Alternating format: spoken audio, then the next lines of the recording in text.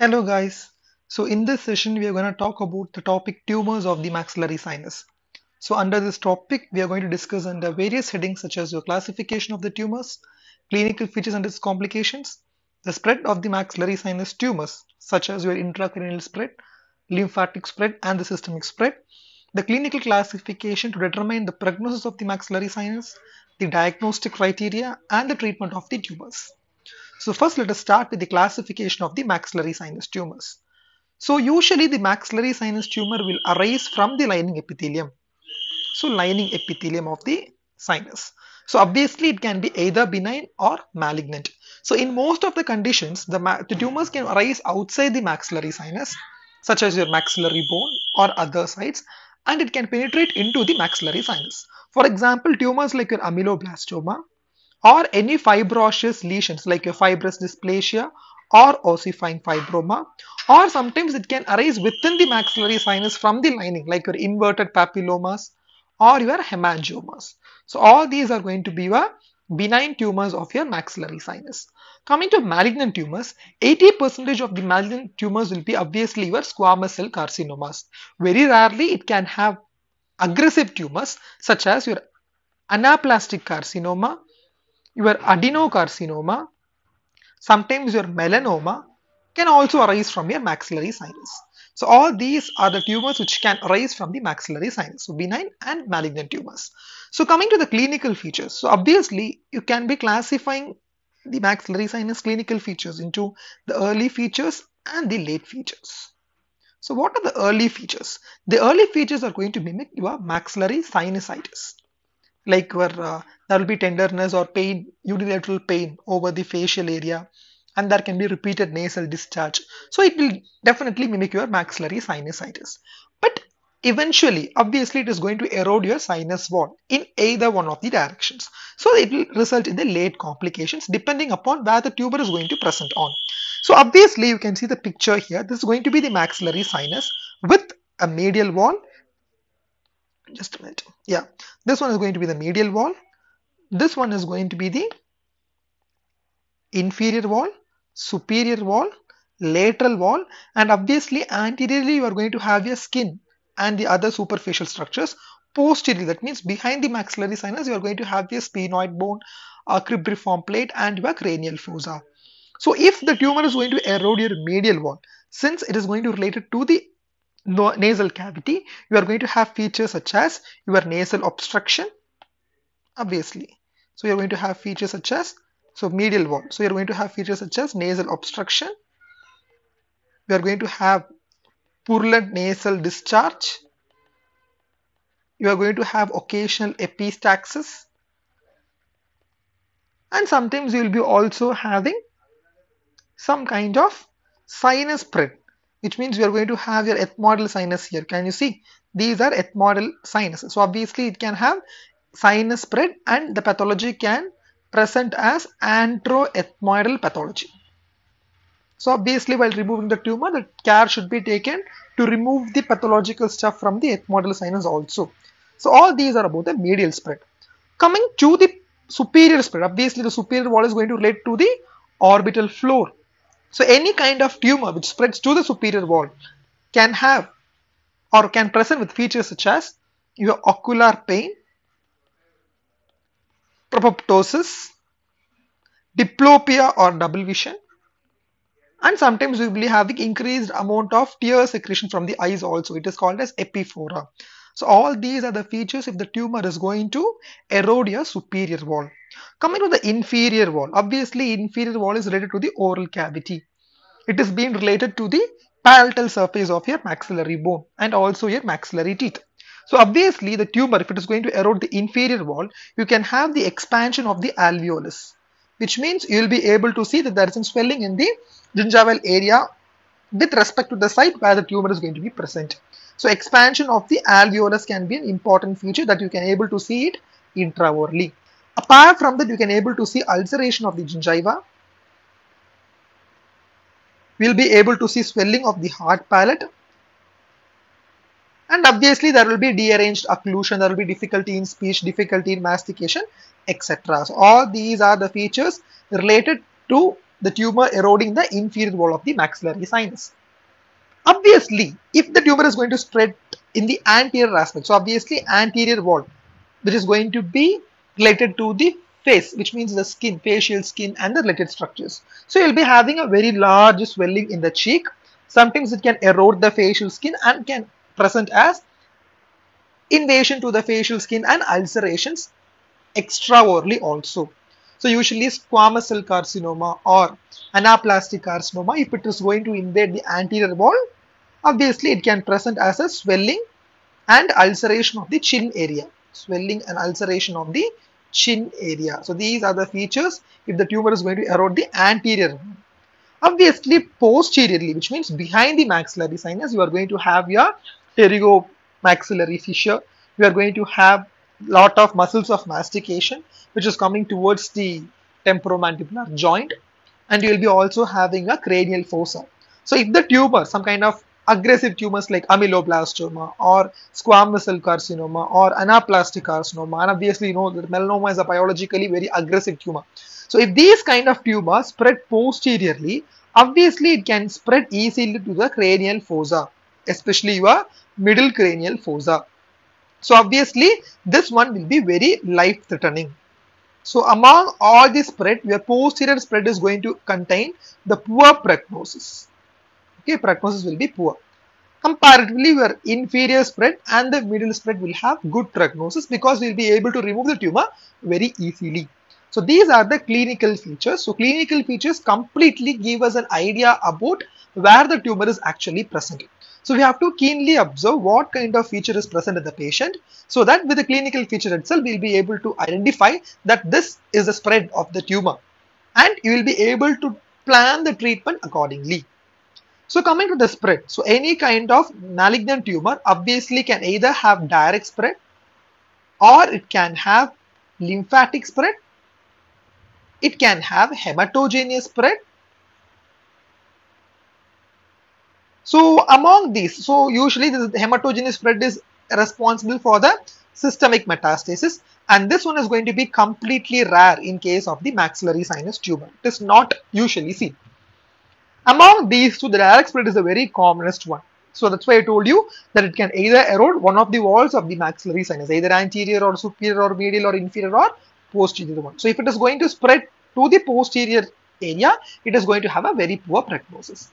And lymphatic spread is also common, especially with tumors such as your anaplastic carcinoma, adenocarcinoma, melanoma, because all these are aggressive tumors only seen in 20% of the malignant cases. So obviously in these cases, lymphatic spread is very common. If lymphatic spread is present, then it can spread to either the submandibular lymph node or it can either spread to the upper jugular group of lymph nodes. Jugular group of lymph nodes. So these two are very common. Now coming to the clinical classification, which is going to determine the prognosis of the maxillary sinus tumors. So you have to remember about two important classification.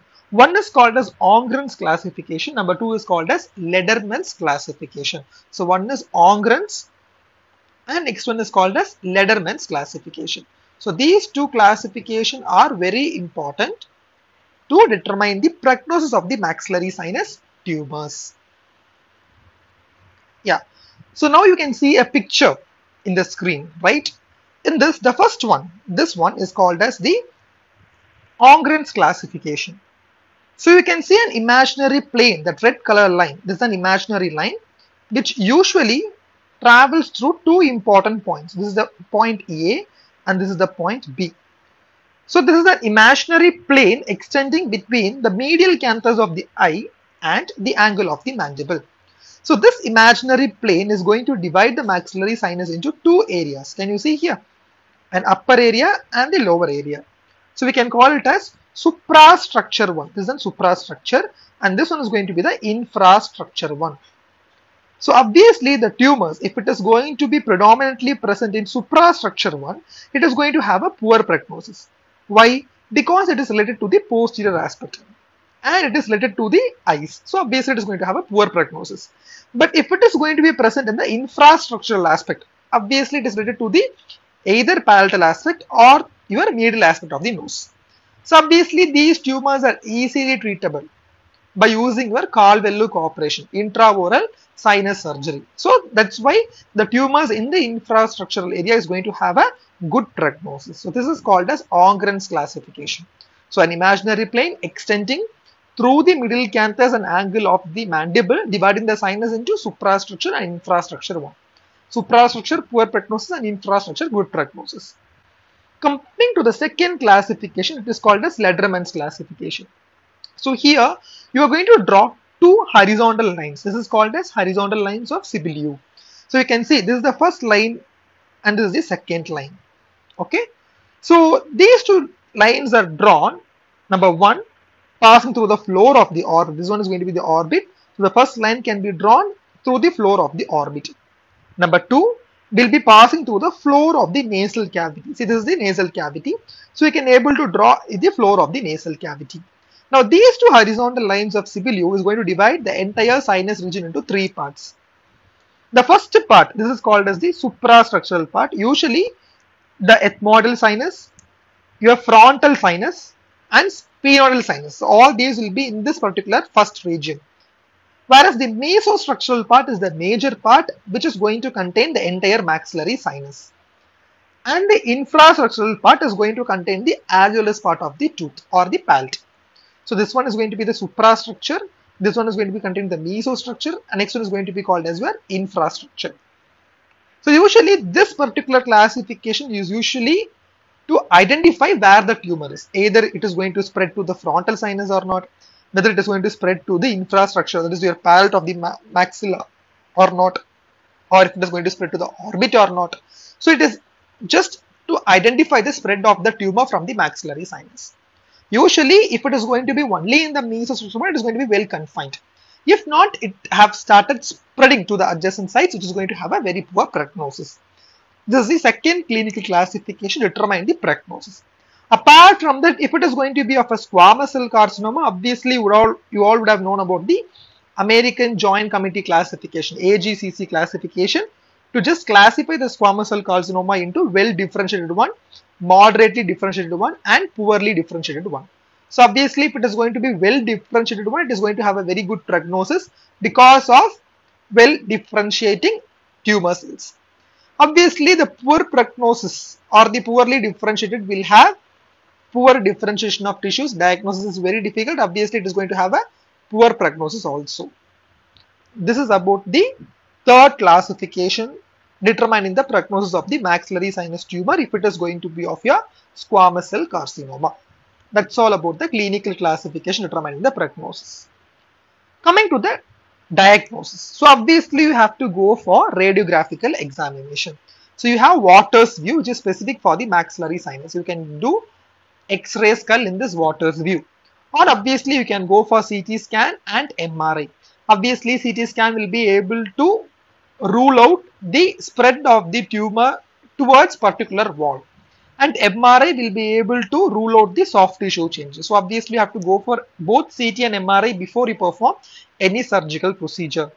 Then you can go for biopsy. So obviously biopsy will be mandatory to determine what kind of tumor it is. So what kind of benign tumor it is or what kind of malignancy it is, or to determine the differentiation features of the tumor cells, you have to go for biopsy. And obviously you can also do endoscopy of nose if possible. Usually ENT people will do this endoscopy of the nose. So obviously all these are going to be the diagnostic features. So Waters view of X-ray skull, CT and MRI, biopsy and your endoscopy of the nose. So all these are going to be the diagnostic criteria. Coming to treatment. So how will you treat the tumors of the maxillary sinus? So obviously the treatment is focusing towards multimodality treatment. So multimodality treatment, which means you can do surgery, or you can give radiotherapy, or you can go for chemotherapy. So radiation, chemotherapy and surgery. So usually multimodality management is for your maxillary sinus tumors. So chemotherapy, we can either give drugs like methotrexate, especially in case of inoperable cases, which is going to be very aggressive, like your anaplastic carcinoma, which will also have secondaries of neck. Okay, fixed secondaries of neck where the surgery is contraindicated, we can go for chemotherapy. And obviously, radiotherapy can be given either post-operatively or pre-operatively because most of the tumors of maxillary sinus are going to be radiosensitive. So you can able to give the radiotherapy very commonly in case of these tumors. And obviously surgery. So usually we'll be going for Caldwell look operation, or nowadays even we can go for FESS, functional endoscopic sinus surgery, for the treatment of maxillary sinus tumors. So that's all about the tumors of the maxillary sinus. So it is an important short note for you. So you have to write it under different headings. Again, like classification of tumors, that is into benign and malignant. Then the clinical features. Just remember the anatomical picture. So depending upon which wall it is going to erode, the clinical features can vary.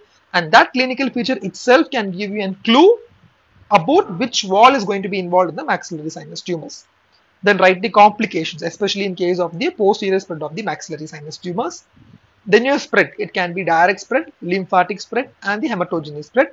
And all these spread are very commonly seen only in case of your malignant tumors. Then your clinical classification will determine the prognosis, like your Ongren's classification and Lederman's classification.